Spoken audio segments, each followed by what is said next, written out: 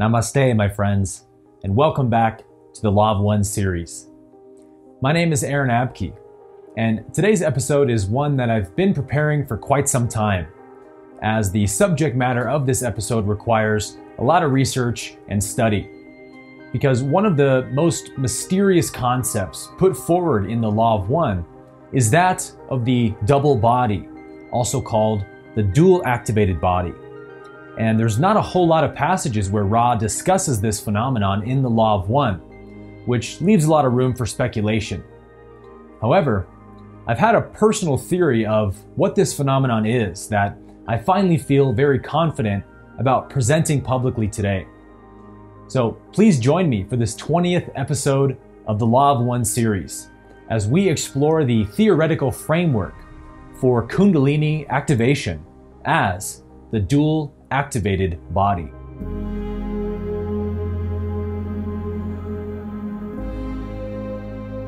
So I'm going to cut right to the chase from the beginning and make the claim that what I believe Ra is talking about with this concept of the dual activated body is what we know as Kundalini Awakening. More specifically, Ra is talking about people who are born with awakened Kundalinis. And so what that means is that this is also a theory that the Kundalini life force energy that we know lies waiting in potential at the base of the spine is in fact the fourth density body, or the green ray body, awaiting to be activated through spiritual effort. And I'm going to be presenting you with evidence for why I think this is the case. But I also want to give the caveat that this is not directly stated by Ra in the Law of One, so this is just my personal theory as a Law of One student and researcher. And the second caveat is that we're not going to be getting too much into the science of a Kundalini awakening or the practices for doing so in this episode, as I'm going to be reserving all of that material for my Spiritual Intelligence series. In this episode, we're going to be focusing solely on this theory itself. So I want to begin by recapping what this concept of a dual activated body is in the Law of One material. So Ra states that there are some entities on our planet right now who are born with a dual activated body, which means a yellow ray body and a green ray body in activation simultaneously. And souls who are born with this double body are in a unique position of having just been harvested from third density in their last lifetime, who have chosen to spend their first fourth density incarnation on a planet that's currently transitioning or being harvested from third to fourth density, which is precisely the case for our planet right now. Ra also goes on to say that this condition is reserved exclusively for souls who've just graduated from third density with a very high percentage of positive polarization, meaning those who just barely graduated with a 51 or 52% service to others orientation would not qualify for this, but only those souls who've just graduated with a 70 to 80% positive polarization. So you could think of it like the valedictorians of their graduating class, those who graduated with a GPA above 4.0. It is a very rare and unique condition reserved for advanced souls who have two primary objectives: to begin their fourth density learning and to help out a struggling third density planet in the transition of harvest. And Ra goes on to state that these souls who are allowed to incarnate with their fourth density energy already in activation gives them the ability to remember fourth density understandings naturally, such as oneness, spiritual evolution, and reincarnation. These are understandings that are not available to third density souls due to the veil of forgetting. So a third density soul has to learn these ideas, where a double activated body inherently knows them. One example of a person born with a double body would be Jesus, who was said to have been instructing priests and rabbis at the age of 12, who were amazed at his level of wisdom. And Dawn also asks Ra if children and people who possess rare psychic abilities naturally, such as telekinesis, are in these dual activated bodies, to which Ra confirms. Now, as we know, one of the guiding principles that Ra abides by all throughout the Law of One is to never give information about something unless they are asked, even to the point that Ra sometimes will hint to Dawn that he is sort of sniffing around a really important area that might deliver some powerful information, but Ra can't tell Dawn what questions he should ask due to the law of confusion or free will. So Dawn has to figure out what questions to ask all on his own. So with that understanding in mind, we can see that Dawn never asks Ra if one can activate the green ray body during an incarnation and achieve the dual activated state through spiritual effort. He only asks Ra about those who are born with this condition. But because the Law of One states that the universe bends towards evolution and progression, and that the Creator makes all things with equal opportunity, my intuition tells me that this green ray energy can be awakened through spiritual effort, even if one isn't born with it. And that is where our connection to Kundalini begins. We know that people in the Hindu tradition, at least, have been practicing Kundalini activation for no less than 5,000 years, because we find these pictures and wall sculptures of Shiva sitting in the lotus position in ecstasy, with serpents rising all around him. And if you're not familiar with what Kundalini Awakening is, in the Hindu tradition of Siddha and Kundalini Yoga, they call it the serpent power, because they teach that there's this dormant spiritual energy lying in potential at the base of the spine. And when one is aware of it and begins the necessary practices to purify one's mind and nervous system, or energy centers, one can actually awaken this serpent power and raise it up to the crown chakra, much like a serpent lying coiled and rising up when it's provoked. Now, each experience of a Kundalini awakening is very unique in and of itself. But the classic example we all know of is when that dormant serpent power surges up the spine like a lightning bolt and pierces through all of the chakras and through the crown chakra, causing one to shake and convulse on the floor in cosmic bliss and God union. And this is also what Ra refers to as opening the gateway to intelligent infinity. Interestingly, Ra says this can also be done on the negative polarity through the solar plexus chakra alone. However, this is extraordinarily difficult and rare for someone to do. But contrary to most people's understanding of a Kundalini awakening, it is not a one-time event.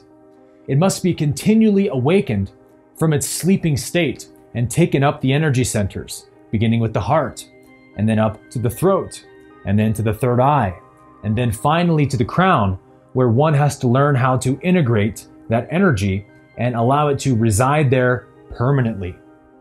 That is when one possesses the extraordinary psychic abilities, creative genius, and astounding spiritual intelligence. Or, in other words, one literally becomes a fourth density being, living in a third density body. The word Kundalini in Sanskrit literally means that which is coiled. And in Hinduism, Kundalini is also referred to as Shakti, who is the goddess of the divine feminine principle. And it is said that she lies within the body at the root chakra in a sleeping state, waiting to be awakened by her divine masculine counterpart, Shiva, at the third eye position. So when one awakens this dormant Kundalini force, you are literally reuniting Shakti with Shiva, husband and wife, or divine feminine with divine masculine. And Kundalini masters such as Gopi Krishna have described the awakened presence of Kundalini as being under the influence of a drug or intoxicant, in the sense that when someone's on Molly or ecstasy, let's say, they cannot not be loving and happy. In the same way, when one is under the influence of the awakened serpent power, one cannot not be loving. And so, Kundalini Awakening gives you something that I like to call goddess awareness. The awareness of perfect oneness of all of creation and the alive, vibrating Kundalini life force that permeates all things. The Vedas and Upanishads teach that Shakti, who is the divine feminine principle, is pure energy, who creates the entire known universe and pervades all forms in the cosmos. And the divine masculine principle of Shiva is pure consciousness, that which is aware of the manifestation of energy in the universe. So when one has awakened this Kundalini force in the body, one becomes aware of the oneness of all energy in the universe and knows themselves to be that very energy. Things that one once used to see as dead now shine forth with tremendous aliveness. It is as if one can sense the energy within a rock or a leaf, as if they are breathing. This is goddess awareness. It is as if one becomes aware of the soul of the universe, which has always been there. But with the much lower third density energy, one was simply not able to perceive it. So let's look at a few quotes and parallels now from the raw material, so that we can begin to see that the dual activated body and the Kundalini activated body are truly one and the same thing. Now, one of the well-known fears of a Kundalini awakening is that on rare occasions when it happens too soon or on accident, it can be an incredibly painful experience that's very disorienting and leaves one in a mild state of psychosis for weeks or even months afterwards. And this happens when the mind and the nervous system have not been properly prepared for this level of energy. And so the different spiritual imbalances that exist can be deeply exaggerated through this energy. And so this happens when there's too many distortions in the chakras that essentially causes one to blow the circuit board of the energy centers. And this leaves the mind-body complex in a state of disarray. And Ra seems to hint at this fact in session 63 when they say, "This transitional body is one which will be, shall we say, able to appreciate fourth density vibratory complexes as the instreaming increases without the accompanying disruption of the third density body. If a third density entity were, shall we say, electrically aware of fourth density in full, the third density electrical fields would fail due to incompatibility." In session 49, Ra makes this point even more directly. As an entity grows more polarized, this locus will move upwards. This phenomenon has been called by your peoples the Kundalini. However, it may be better thought of as the meeting place of cosmic and inner vibratory understanding. To attempt to raise the locus of this meeting without realizing the metaphysical principles of magnetism upon which this depends is to invite great imbalance. Now, some of you who are more knowledgeable about the Law of One might be thinking, but Aaron, if you activate your fourth density body in a third density lifetime, shouldn't you live to be 90,000 years old? Isn't that what Ra says is the average lifespan of a fourth density body? And interestingly enough, Ra actually addresses this very question in session 63, where they say, "The third and fourth combination density's body will die according to the necessity of third density mind-body-spirit complex distortions." So in essence, because it is a dual activated body and not a solely green ray body, the green ray energy very well may increase the health and the lifespan and the radiance of the third density body, as all the Yoga Upanishads claim that it does. But it is still ultimately limited by the yellow ray vehicle and the yellow ray energy field of the Earth itself. As our planet enters more into the fourth density, these activations will become more and more common and easier to accomplish than in centuries past. However, if you're afraid that your nervous system might not be ready for such intense activation, you have no need to worry, because through practices like Kriya Yoga, this energy can be awakened slowly and gradually and can be spread out across many years or even decades of one's life. But if one is especially eager for this awakening to occur, it can be accomplished in less than a year sometimes, through practices like Hatha Yoga and Kundalini Yoga. It all depends on the karmic potential of each individual.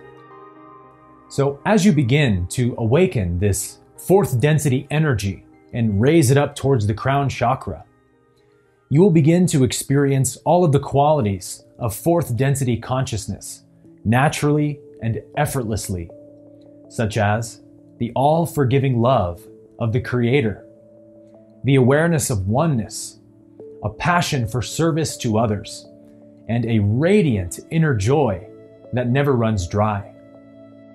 I've often said in this series that fourth density consciousness is synonymous with Christ consciousness, because Christ was a fourth density being incarnate. And just as Christ said to the woman at the well in John chapter 4, "Whoever believes in me," or whoever activates me within themselves, out of his heart will flow rivers of living water, springing up into everlasting life. So in the spirit of cross-comparing, I want to read a quote for you from a book called The Play of Consciousness by Swami Muktananda, who describes his experience of a Kundalini awakening. When your inner Kundalini Shakti unfolds, her love will flow all through your body, through all the 720 million nadis. Her rapture will spread through every particle of blood, as a result of which you will experience bliss in every pore. Then your desire for the joy of touch will be satisfied, and your world filled with sweetness, bliss, and love. A divine and unparalleled joy rises up in waves from within. The whole of creation, even the most ordinary things, seem to him so beautiful and full of love that he feels as if he has been reborn in a new world, as if celestial beauty, delight, and pleasure have incarnated in the mortal world. Realizing how joyous and sweet life is, the sadhaka becomes overwhelmed with ecstasy. Love springs forth from his heart, and compassion surges for all creatures. Sounds like a perfect description of fourth density consciousness, doesn't it? So again, there's so much more we could cover on this topic, as we're just barely scratching the surface in this video. And like I said, in coming episodes on my Spiritual Intelligence series, we're going to talk in great detail about the science and the metaphysics of this inner transformation. But for now, what we can say is that through cross-comparing the Yoga Upanishads and other Hindu texts with the Law of One, it seems remarkably clear to me that what we have historically called on our planet the Kundalini is, in fact, the green ray body, lying in potential and waiting to be activated through spiritual effort. And the good news is that the Law of One also provides the roadmap for these efforts as well. Ra states that the transition from third to fourth density will take anywhere between 100 to 700 years, depending on the speed of man's evolution. And so we who are alive today can set this precedent for future generations and accelerate the timeline towards the new earth. Just as all the Kundalini and Kriya Yoga masters have said, that one who awakens their Kundalini during a human lifetime has spared themselves hundreds of human births, because this is in fact the highest achievement of a human lifetime and the great evolutionary leap of mankind. So I'd like to leave you, as always, with one final quote from Ra, where Ra seems to highlight this fact in session 49. We have two types of energy. We are attempting then, as entities in any true color of this octave, to move the meeting place of inner and outer natures further and further along, or upward, along the energy centers. Meanwhile, the Creator lies within. In the North Pole, the crown is already upon the head, and the entity is potentially a god. This energy is brought into being by the humble and trusting acceptance of this energy through meditation and contemplation of the self and of the Creator. Where these energies meet is where the serpent will have achieved its height. When this uncoiled energy approaches universal love and radiant being, the entity is in a state whereby the harvestability of the entity comes nigh. Hey everyone, thank you for watching today's video. I hope that you were truly blessed by it. And I wanted to let you know that I'm really excited to now be partnering with an amazing conscious supplement company called ORGANIFI. A lot of you know that I'm also passionate about holistic health and nutrition, and ORGANIFI has been a staple in my daily health routine for a very long time. They make the most delicious, organic, and high-quality superfood products that I've ever come across. And as you know, a healthy body is a great benefit for spiritual growth, because the health of your body directly translates to the health of your mind. Everything is connected. So feeding your body with high vibrational superfoods straight from the earth is one of the best ways to create that environment for a healthy mind. But getting all the superfoods that your body needs in one day can admittedly be a little bit tough. And that is where ORGANIFI can add a ton of value to your life. I personally start every day off with green, which is ORGANIFI's really delicious blend of 11 superfoods like ashwagandha, chlorella, and moringa. And then in the middle of the day, I'll usually have a scoop of red, which is a delicious energy blend full of 13 adaptogens and antioxidants from berries to recharge your mind and body with a delicious blend of organic superfoods. Your body is an amazing organic machine, but it needs the right fuel and signals to function at its best. And red is full of adaptogens sourced from organic herbs and medicinal mushrooms. And these are compounds that balance hormones, prime your energy pathways, and alleviate stress. So instead of crushing your adrenal system with huge doses of caffeine every day, adaptogens work with your body and give you natural, sustained energy all throughout the day. What's most important to me though about ORGANIFI is the way that they go above and beyond to ensure the cleanest and purest ingredients in all of their products. They are USDA certified organic, non-GMO, gluten-free, certified glyphosate-free, and absolutely zero fillers. So I never go anywhere without ORGANIFI, and I never miss a day without taking it. And ORGANIFI is offering a super generous discount of 20% off of your entire order when you use the coupon code Abke at checkout.